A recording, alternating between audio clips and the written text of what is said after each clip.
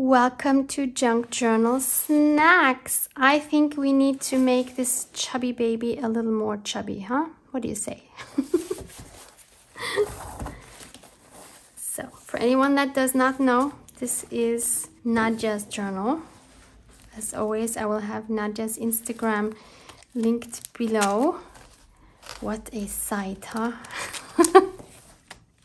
I wasn't sure whether I was done with this and whether I was just going to be doing some writing on the rest of the pages. But I think I want to add another page, just because. And the page I have chosen to work on is this little one right here. I'm going to take my roll of saran wrap and put it here where the spine is to make this a little bit more manageable. Let's add these to hold it down.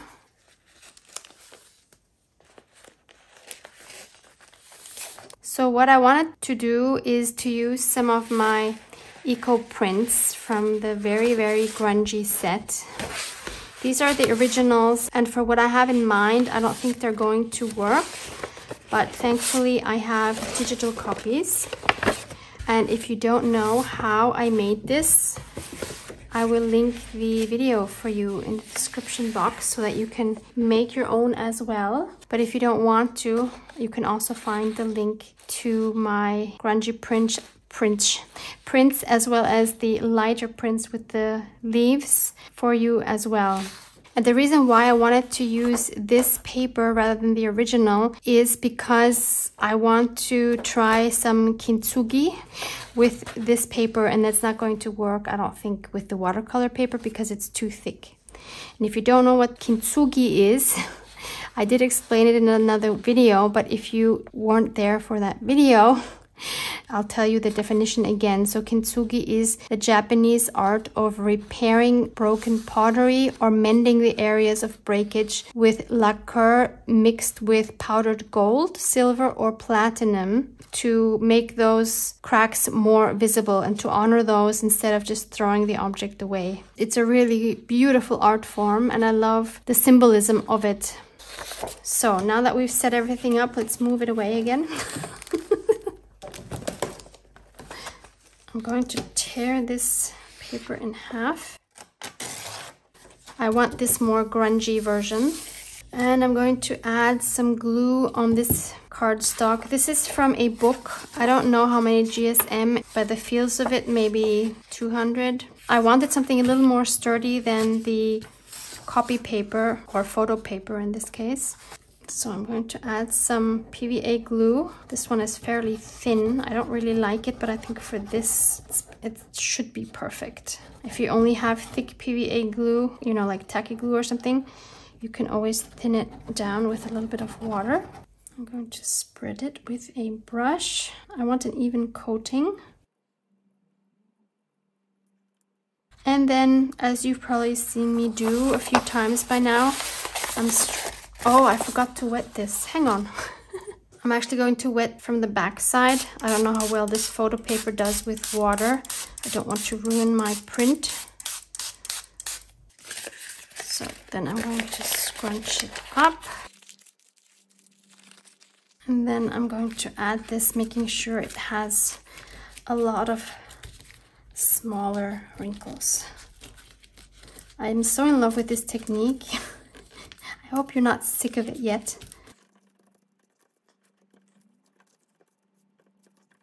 So you're really just pushing into the middle, trying to get those beautiful creases.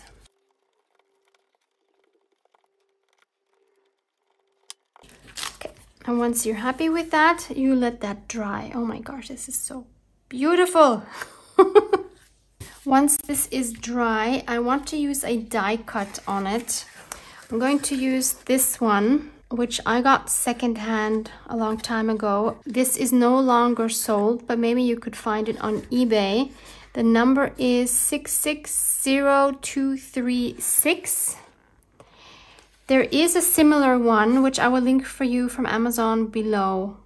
This is one of those big ones that cuts through fabric as well, which is not necessary, but it's just the one I have. So I'm going to run this through my die cut machine. I really want my butterfly to have this here, oops, this here from a washer on the wing. So that means I'm going to have to cut this a little bit. Yeah, now it should work.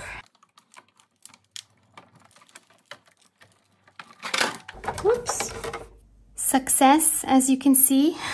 Of course, the folds are now flattened.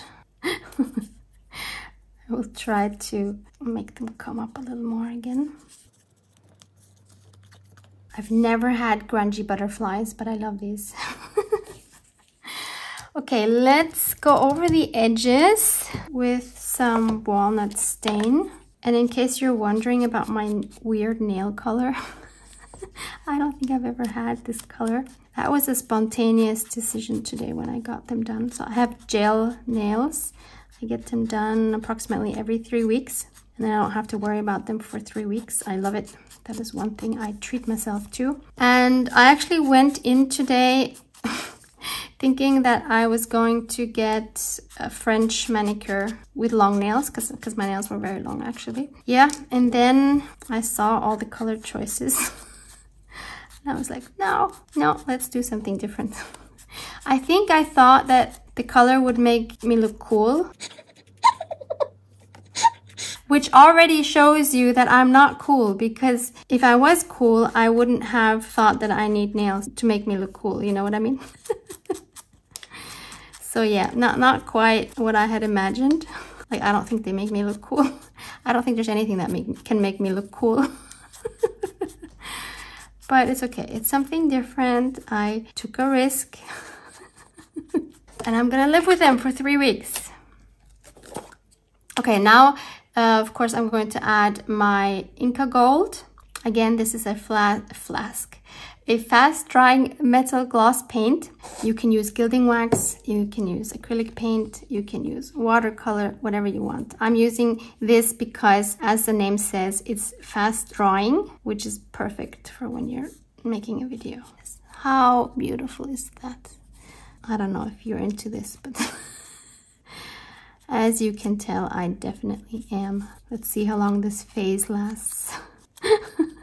Going from one obsession to the next, it's fun. And it's nice to document these obsessions in a journal, because years from now I can go back and say, oh yeah, that was from my Kintsugi phase with the gold. I just love this. Okay, let's do that here as well. I forgot who it was that wrote that in the comments of that video where I first talked about Kintsugi. But one of you wrote that you have a jar, a really old jar, I think, that has been mended with tar, black tar. That must look so cool. I can't stop thinking about that for some reason. Okay, I think that's enough. Stop, Harper, stop. Gorgeous. Going back to the journal. I think these look absolutely beautiful, but the background is still kind of plain, isn't it? So let's add some gesso. I have this funny silicone brush. There's no particular reason why I'm using it. I just want to try using different materials, I guess, or different tools, I should say, because each tool will give me a different effect.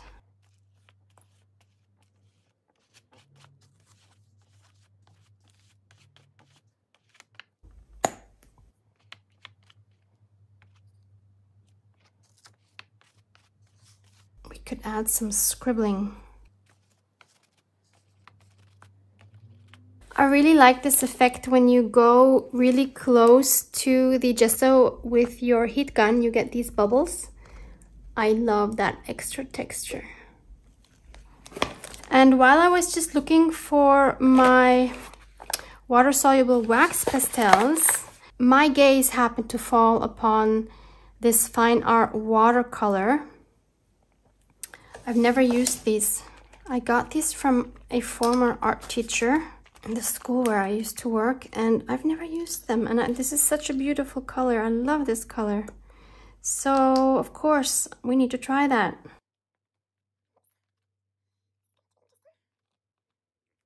It's seen better days, I think. Of course, we're going to add some water.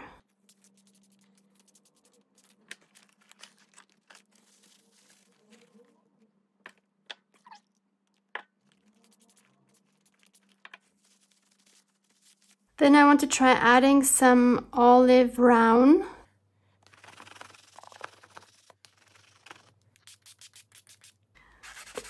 Let's help it a little bit.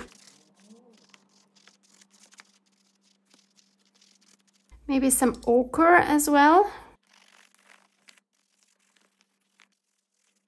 I want to get it a little bit darker, so I have this dried up coffee. So I'm just going to reactivate that with some water. Let's see if we can just make some drops. This is very intensive now. Looks like syrup. This has dried almost completely. It's still too light for my taste, so I'm going to add some walnut stain by just rubbing over it, and then I guess I will spritz it again because I don't like the marks that it's making.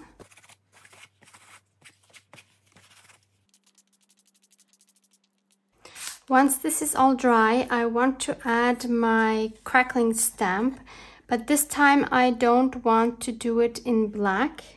This time I'm actually going to try it with my metal gloss paint. Hopefully I won't ruin my stamp. I think I have to work fast so that I can wash it off my stamp again. You'll see if this is a good idea or not.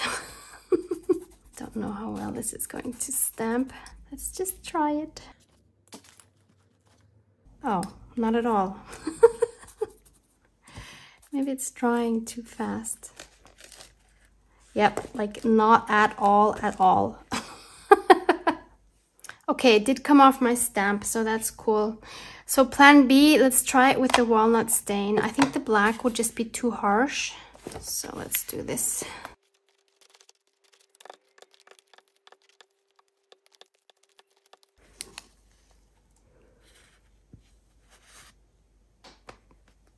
How will these look now? Yes, I like it. Let's add some feelers with some thread from the sewing machine. This is a beautiful brown that I think will go well here. While I was waiting for this to dry, I was looking up the symbolism of butterflies, and it says that they represent spiritual rebirth, transformation, change, hope, and life. Isn't that beautiful? Maybe that's why we all love butterflies. Okay, I'm just gonna add some glue here. Way too much.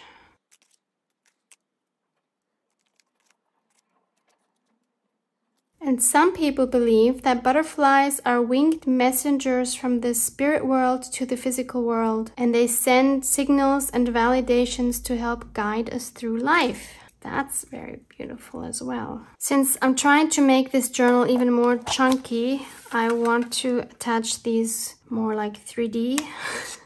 So I'll add some foam on the back here, just in the middle. And it also has beautiful meanings in different religions. For example, many cultures associate the butterfly with our souls. The Christian religion sees the butterfly as a symbol for resurrection. And around the world, people view the butterfly as representing endurance, change, hope, and life. This is not sticking. Well, it's sticking to my fingers, but not to the butterfly. Okay, I got that situation fixed. Now let's glue these on. And then I think I need to add one of those words, what they symbolize.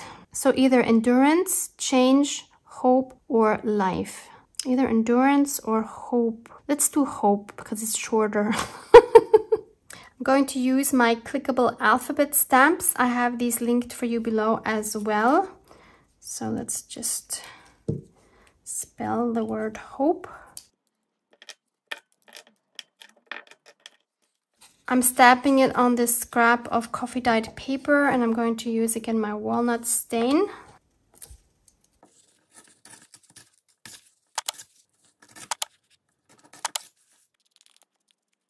Before I add that, we obviously need some black splatters.